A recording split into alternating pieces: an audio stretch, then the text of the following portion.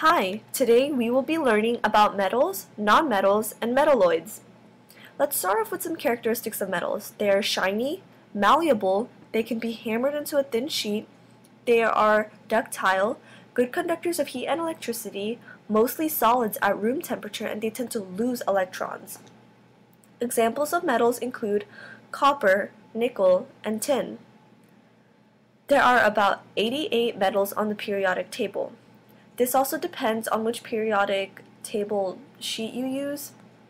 Characteristics of nonmetals include that they are dull in appearance, they are brittle, they are insulators, they are non-malleable, not ductile, they tend to gain electrons.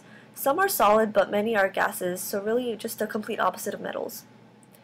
Examples of nonmetals include oxygen, hydrogen, and helium.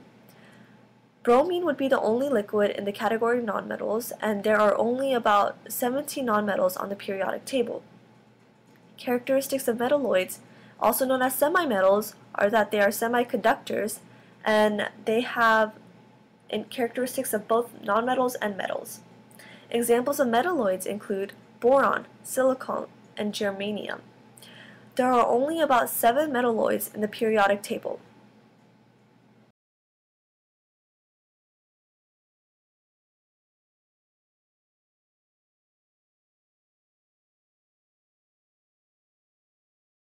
Created using Powtoon.